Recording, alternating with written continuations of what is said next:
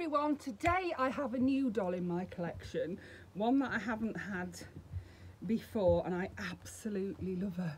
She is a girl for all time Clementine doll. Look at her, she's just gorgeous. She's a 1940s doll. Look at her gorgeous face. She's got really good articulation too. She's got articulation in her elbows and her knees. She's strung, as you can see. She's just lovely. She's got this really pretty dress on with sunflowers on it, and underneath she has underwear, little pants and an undershirt there.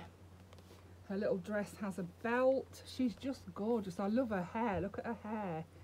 She's got like a ginger bob. She's gorgeous, absolutely gorgeous. She's called Clementine. She's a girl for all time, and she's a 1940s doll.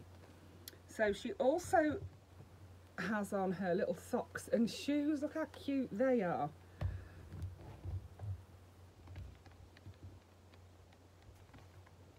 And now I believe she's made by the same company that makes American Girl, or is from an American Girl line. I'm not 100% sure, but I've seen these dolls on Peacecraft Dolls with Tammy Powley. I've seen them on her channel, and I really wanted one when I saw them there. And I was lucky enough to find her on eBay for a fantastic price, because she's in absolutely immaculate condition. She also came with this little dress. Look how pretty that dress is. It's got little studs to fasten at the back. I'm not sure it's a homemade dress, but if it is a homemade one, it's very well done. It's gorgeous. Love that. Love the colours in it. She also came with this little shirt and skirt. Look how nice that is. Ooh.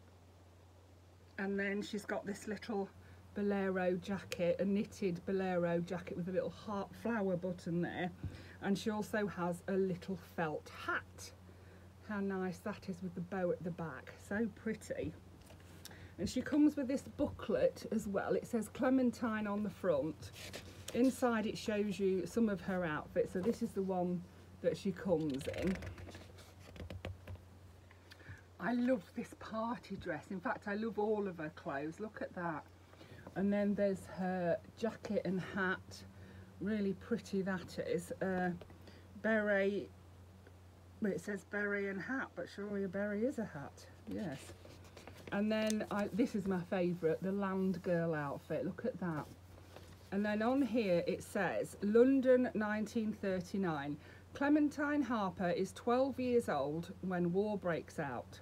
As the Blitz threatens London, Clementine is evacuated with her younger brothers. They must leave behind their close-knit family in North London, with days spent at Madame Pearl's stage school in Finchley and nights singing in the bomb shelters of the underground.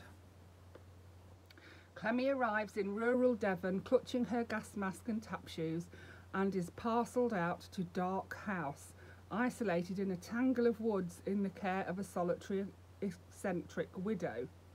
Clemmy is entranced to meet another fish out of water, Giselle, a German Jewish refugee, and they become soulmates immediately. But Giselle's sister is in hiding in occupied France, and her parents have been taken.